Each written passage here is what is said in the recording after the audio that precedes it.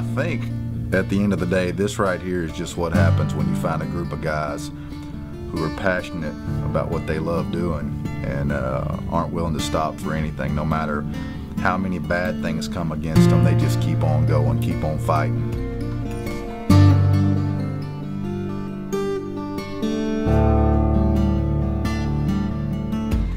That chocolate they gave me in it, dude, he was feet behind us. Feet. Look at that. You could have reached out with a fishing pole and touched it. And at the end of the day, get the job done. Oh, baby. Yes. Look at me, dog, man. Great shot. I would say by nature, hunters in particular are fairly driven people. But bow hunters in particular take it to a whole nother extreme. And I believe the reason for that is because there's just something that comes over you in the midst of a hunt that can't be explained and can't be ignored. Fun, baby. You freaking kidding me? It's so good. And you just have to experience to believe it. And once you experience it that one time, there's no going back.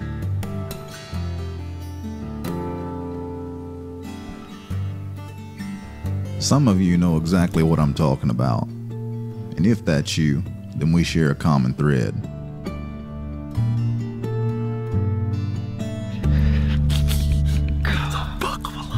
So young or old, rich or poor, we share life together with Mother Nature.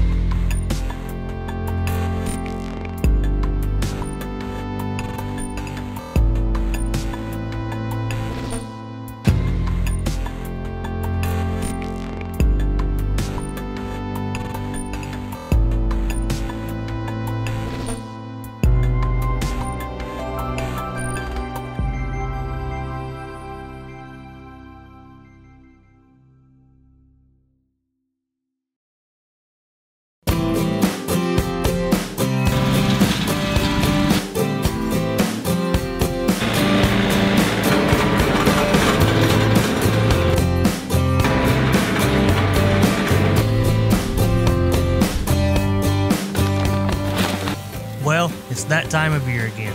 We're kicking off a new season. We love this time of year because anticipation and excitement are through the roof. It's all about preparation, planning food plots, running cameras, hanging stands, and constantly anticipating opening day.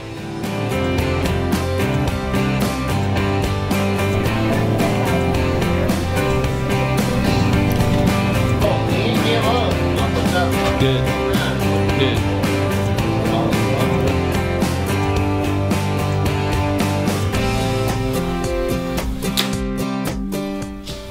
Which one, bud? Right here. Bullet hole. Bullet hole. Your bow technician's pretty good. Smoking.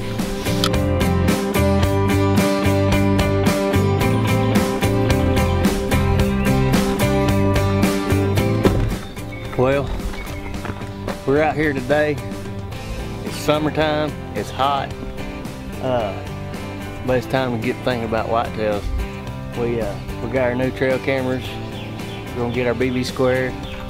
What we've got here, we're on top of a big ridge. Right below here, down here is a cutover, and these deer are bedding in this cutover right here. They really don't like coming up here on top. They like, there's a bench, one bench down. They kind of like traveling this ridge on that bench, but the problem is, if there are any deer here, we can't really hunt them down there because no matter which way the wind's blowing, it kind of swirls around in there, and it's just not a good place to hunt them. It's stand hanging time now. We're about a month out from season starting. We're gonna slide in here and get this stand in the tree. We got 3 bucks in here that we want to shoot, and we got them coming up here on top like we want. We got a tree just right there. We're gonna stick the stands in and see what happens. Hopefully October 1 we'll get a crack at one of the 3 of them. Oh, well, we're set. Deer coming in, stands hung. All we need now is season to start. Here's one of our good bucks, and here's one of our good bucks. This buck's just got a forked crab claws on it. He's pretty cool. That's kind of, these are 2 of the bucks. There they are, hooked up, locked up, fighting. These are kind of the bucks that we're looking at taking, one of these 2.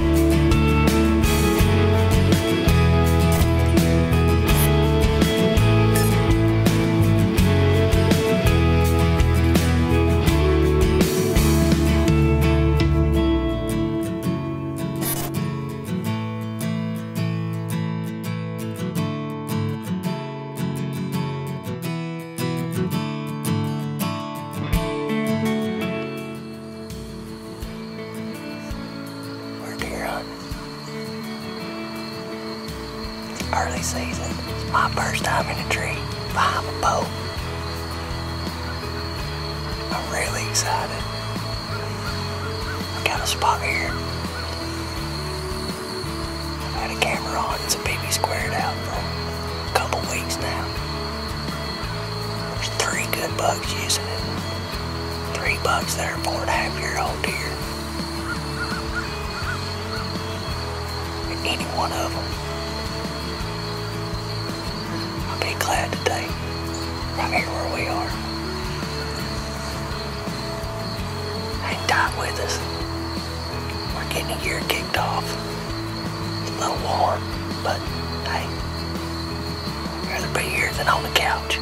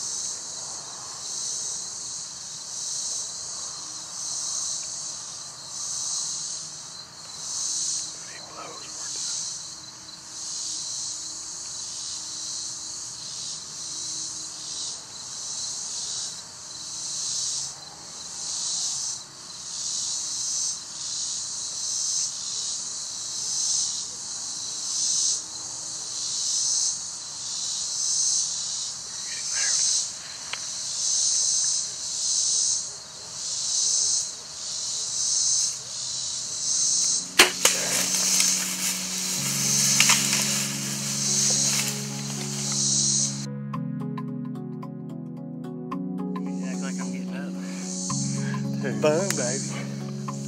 You freaking kidding me? That's one of the three we come in here after. He's the smallest of the three, but hey, that sucker right there is a good, mature Arkansas deer for where we are. The first of the season. Dude, 30 minutes in the stand. On the board already. Hey. We weren't here 30 minutes and they was in here on top of us. BB square, baby.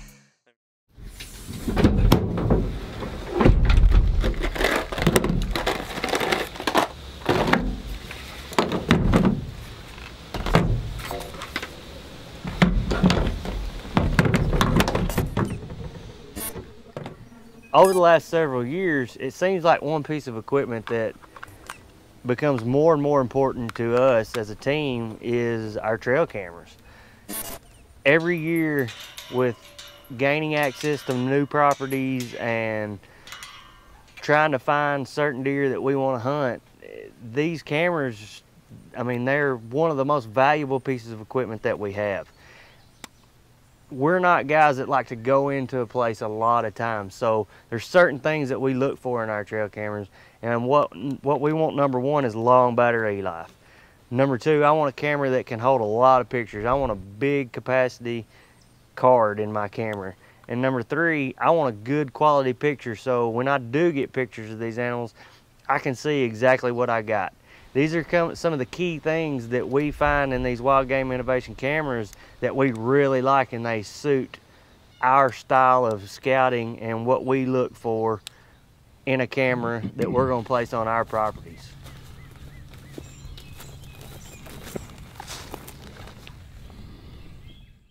We was fixing to get blown out and busted. We was thinking about waiting on one of the bigger ones, but he's fixing to tear us all up. So we went ahead and took care of him. I didn't make a great shot on him. Hit him high, spined him. I slipped off down the hill there and stuck another one in him. He's done down the hill. So If you find him or not, dude, he's on the ground. that right there is a way to get the season started, buddy. Yes. Right here in our home state, there ain't nothing better. I love this early season hunt. Let's get out of this tree and go. Let's go get our hands on him. Let's do it. Dude, I'm freaking pumped. Dude. Well, I didn't get nervous until he started getting nervous, and I knew it was fixing to happen. That right there saved our lives. Dude, he didn't know He couldn't figure it out for the longest. He could smell us. I think he could smell us, but he wouldn't. And then he finally just got enough, and he finally got a little whiff of us in there. Within 2 seconds, that wind swirl and his nose went straight up. Yeah, well, the thing is, right when he walked in, you could have killed him calm and he wouldn't have dropped. But you know what? I felt like I was on him, but he was on pins and needles whenever I shot.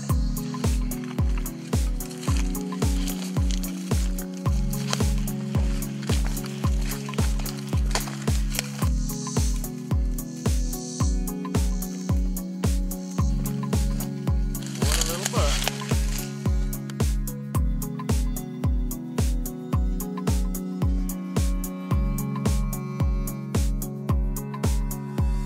Well, here he is. We slipped down here, found him piled up in the thicket, which is where we like them, piled up in the thicket. Everything came together great tonight. We've been running trail cameras on this deer and a couple other deer. It's a good 3.5-year-old deer here in Arkansas. I mean, these deer here get 3.5 and they get tough. I'm very tickled with this deer. This is an awesome way to start out the season. He's pretty cool. He kind of got like a mule deer horn on this one side here with forks on the end. He's just a neat deer. I couldn't be happier. First one of the year. It's warm, but hey, I'll take them whenever I can get them.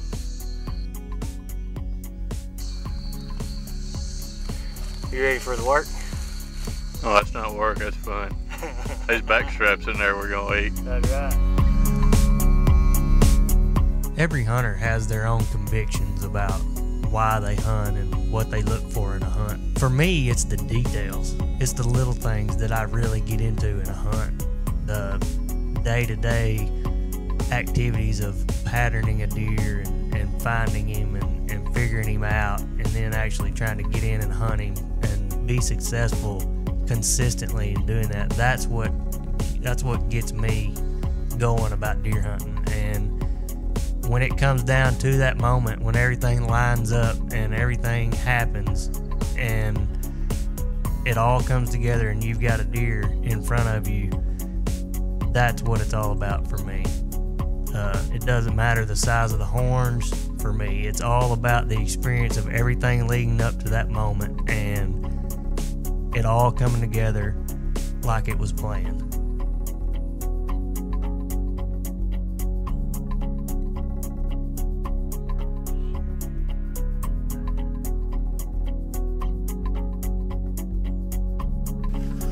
You smoked a freaking stud.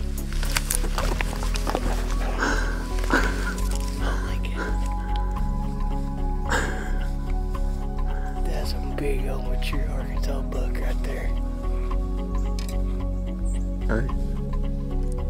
Hey Dick, that's what we're going for right there, ain't it? Dang right. Huh? Dang right.